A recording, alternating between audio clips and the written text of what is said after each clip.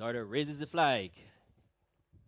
And he sends them racing for the third race on today's program.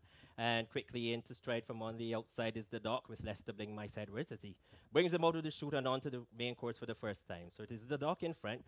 South Pacific is squeezed now into third position. Then comes along the rails is Amber Rose. Then comes Daring Adventure. Felony Fire and Arrowhead is their back mark as they come onto the wire for the first time. And it's the Doc on a hard lead in front now by 2.5 lengths. From on the inside is Amber Rose. On the outside comes Daring Adventure. Moving sweetly along the rails is Arrowhead. Then comes South Pacific and Felony Fire is their back marker.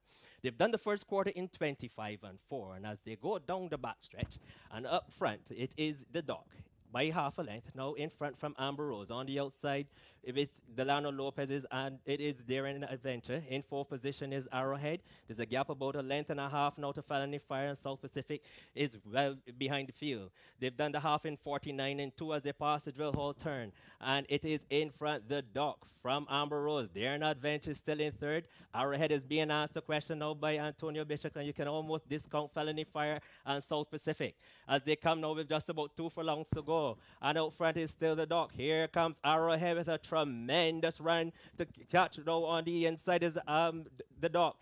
Here they come spinning out of the turn, and Antonio Bishop asks Arrowhead for all he's worth, and his Arrowhead not letting go on the inside is the Doc and Arrowhead, the Doc and Arrowhead, but Antonio Bishop is going to land easily on Arrowhead.